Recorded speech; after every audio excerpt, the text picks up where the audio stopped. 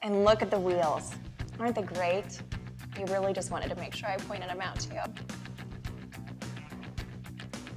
My seat's automatically moving forward, which is kind of cool. This is really awesome, though.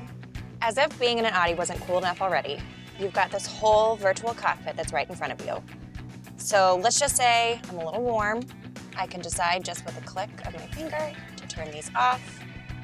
If I just want it on my feet, I'm a little warm down there, I can just scoot that over and adjust it with my fingertip, as opposed to having to click down if I'm in the middle of driving. Makes it super, super easy. I love that.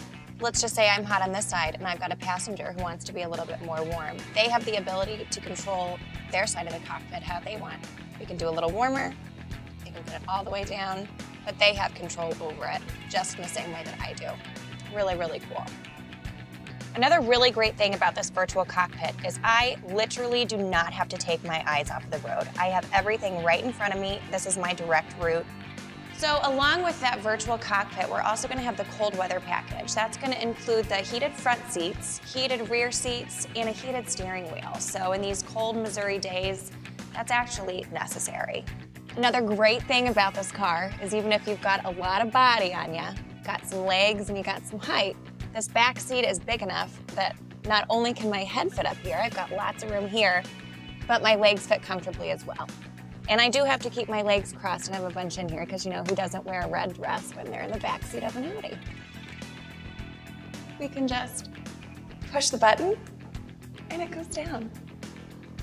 Here you go. This Audi Q8 is also going to feature some LED lighting, so we're gonna have that sweeping turn signal. You know, I think that Nellie said it best, you know, smiles. Let me see your grill. It is an SUV. So it's got those kind of taller seats where you can put your kids in. I'm not gonna break my back every time I put them in. It's got lots of trunk space, as we just saw.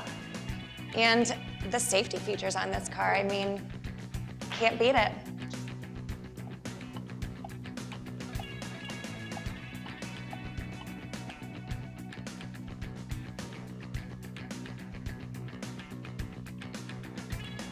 I mean, because in reality, who doesn't wear their 4-inch heels to drive an Audi Q8?